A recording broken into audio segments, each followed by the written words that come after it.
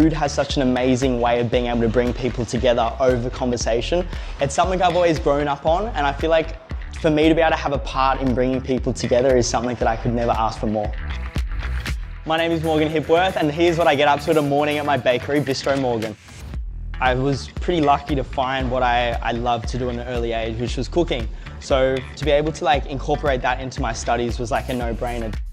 Some of the highlights of my studies at Holmesglen were definitely the facilities and the people. I think I learned some amazing things with some amazing people. Some of the chefs and teachers there have taught me some skills that I wouldn't have actually been able to know if it wasn't for them. You're able to actually get a first-hand experience about what they've done and what they've been through and some of the things that are possible in hospitality. So I think being able to have that one-on-one chats with them through the classes and things like that, for me is why I looked forward to going to Holmesglen every Wednesday afternoon, being in the kitchen in a real environment, because being that young, I hadn't had a lot of experience in a commercial kitchen, so being able to be thrown in the deep end was just a really cool way to get into it.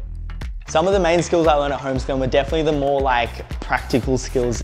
For me, one of my main pieces of advice, if you're really wanting to get into your own hospitality business, would just be to go for it and be prepared to work hard. You really need to love it, because hospitality is not easy.